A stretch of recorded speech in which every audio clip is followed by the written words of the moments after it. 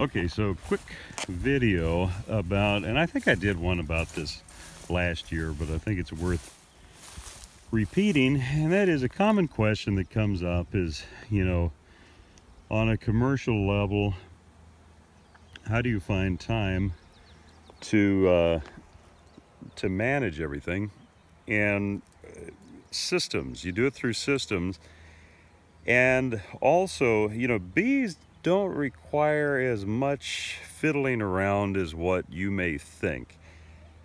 When you're learning, which may I add is a continual process, it never ends, but especially in your first few years, dismantle your bees. I mean, learn, experience, explore. But here's a perfect example. I've got 6 colonies here that have been, actually a couple of them are breeder colonies. And the others are splits, or I can't remember why they're here, but anyways, they're behind our warehouse.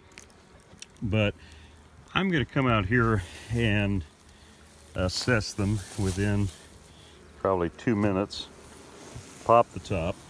Okay, so immediately I'm seeing that there's a good cluster of bees on the 4 or 5 frames. They haven't really started working on these 2 or 3 frames yet.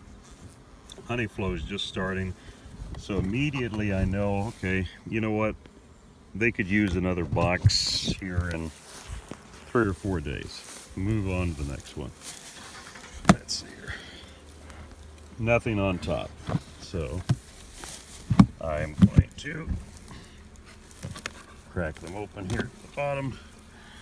Very small cluster. That one's going to warrant me coming back and taking a closer look at some point here, probably sooner than later. This one definitely is going to need supering.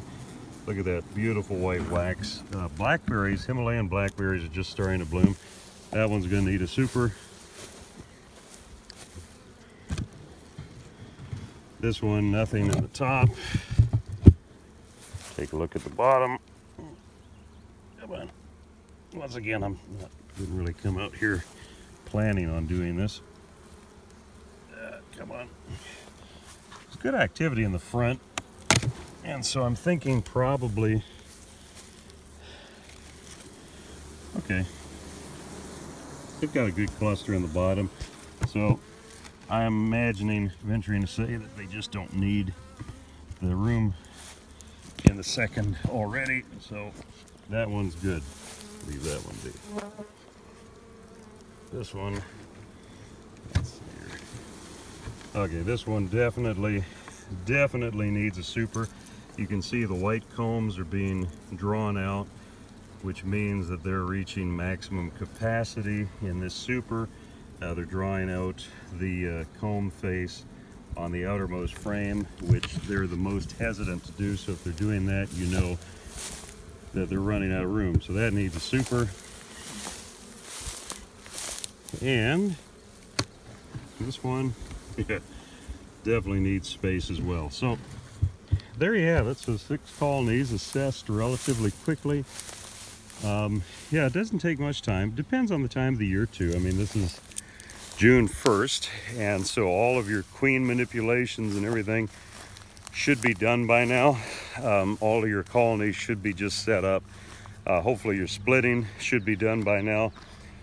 And so all that's really left is just assessing them for queen rightness and needing space. That one that's weaker, well, there was 2 that weaker, but the one especially, the first weak one, take a look at. I'd probably venture to say that something's going on there as far as either the queen or who knows, maybe they're queenless. We'll take a look at it. But anyway, so you can assess bees relatively quickly just by the way they look, especially when you open the lid. You'll get to a point, and maybe we'll do a video on that. It's good for me to actually learn how to describe intuitively what I'm seeing, but a lot of times just by, as soon as you open the lid, you can tell if a hive is queen right or not, mostly by the way the bees are centered. If a colony is queen right and you're opening the lid, there's going to be a really good cluster of bees right in the center around the brood area, whereas I find that if a colony isn't queen right, the bees are sort of dispersed more evenly throughout the box. Once again, a visual would probably be the best thing. But anyways, from me and Casey, our attack cat. Okay, so I thought this is a really good little educational moment. I don't know if you remember these, well, you know what, I'll just add this video to the yard I was talking about or observing with the bees. But there was this one hive that when I popped the top, you could tell that something was off, and so I just came out here today to throw some supers on the ones that needed it, and I found out very quickly what's wrong. See those white mummies? That's chalk brood. You can even see some of it down there on the bottom of the bottom board. So in a case like this, I mean, it's so bad that it's obviously depleting the colony. I found the queen. You can actually see them formed a little circle around her there. Pinched her, and I'm just going to throw in one of my queen cells here. And what I'm probably going to do is come back in a couple of weeks. I mean, queen cells, and that's why I highly encourage you to learn how to produce them, are very, very cheap. Very, very cheap for the person producing them. And so I'm going to throw a queen cell in there. Come back in a couple of weeks, see if she's laying, just kind of reassess. I mean, to be quite candid with you, when a colony is as bad off with chalk brood as what this one is, it'd almost be just as practical to just shake the bees out. Obviously find the queen first, kill her, and then just shake the bees out and let them rejoin another colony. I'm also going to take off their second box and just leave them with a single, because having that extra space above them when they're already dwindling in numbers is just going to cause extra stress. So anyways, so there's a very common honeybee disease, especially in our parts with the moisture and everything. It's a fungal cause. Sometimes it can be the genetics of queen. Other times it can also be a evidence of something that's already stressing the bees, such as a lack of a honey flow. It could be mites. It could be a lot of different things, but obviously we have a honey flow going on right now. We've also been doing mite counts, and our mite counts are excellent. So it's most likely, just in this case, bad genetics. Quick addendum, these are the Himalayan berry blossoms I'm talking about that are starting to pop, which is really good news. Means I don't have to spend money on feeding, and also means that we may make some honey this year. Time will tell.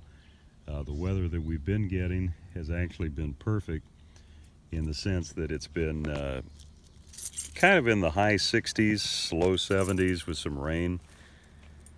When you get hot weather and it dries out, plants get stressed, go into survival mode, and don't produce the same amount of nectar, if any, which obviously no nectar, no honey. So anyways, and there's Casey. There's our dangerous cat and guard cat. My beautiful wife, which, I mean, I get brownie points while mentioning that on a video, so, right? 2 brownie points. Hey, gonna have to go down my sliding brownie scale point scale here and see. I think that was worth like 3 or 4, but I'll double check. Legislation may have changed. Catch you later.